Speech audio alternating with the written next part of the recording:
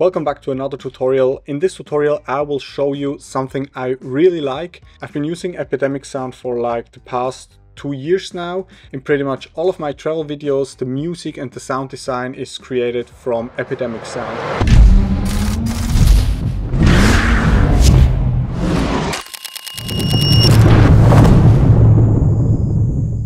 And I'm not sponsored, I'm not getting paid for this video. I just put a link down in the description where you can go to Epidemic Sound and try it for yourself. So, and what is so cool? You just go over to Epidemic Sound, and when you have a subscription, you can download the plugin.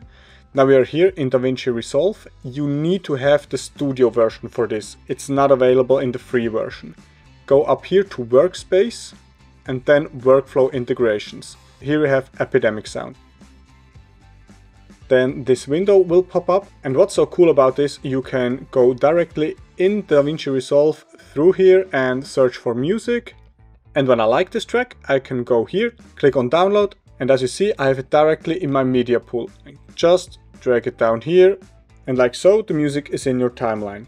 But that's not all. You see, this track is 2 minutes 39 long. If you want a shorter version, here's 50 seconds, 30 seconds, 45 or 60 seconds. So for example, I want 15 seconds. Click on here, it creates a version for you. And now you have 12 seconds, 15 seconds, and like so, you have a shorter version. For example, this one. Click on download.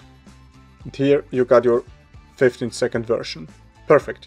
And same thing with sound effects. Go over to sound effects, and for example, you want a cinematic riser, just type it in, this one, click download, you got it in your media pool, drag it in, and you've got your riser. And there are even more features. When you here on music, you can see here this number, and this is your timeline. So when I go through here, like on second 9, I go back here and you can see it's synced with my timeline on second 9. And now when you press on search by video, it analyzes your picture, not your video, just only the picture, and it searches music for you. And it's that simple.